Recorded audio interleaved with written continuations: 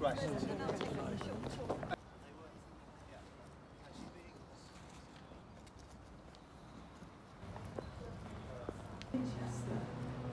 I do that. Okay. Today we're launching the Care Leavers Covenant, which is all about employers as well as universities and government and everybody else, saying how can we create more opportunities for young people from the care system. A lot of companies have signed up to provide paid internships, including the civil service, I'm pleased to say. We want to make sure those opportunities are spread as wide as possible. It's been great being here at Winchester and actually found out about the range of courses, of course, that are on offer. It was great to meet some of the teacher trainees on doing undergraduate teaching. But in particular, I was keen to find out about your provision and what you do specifically to help with care leavers. Winchester has a very high reputation in that area.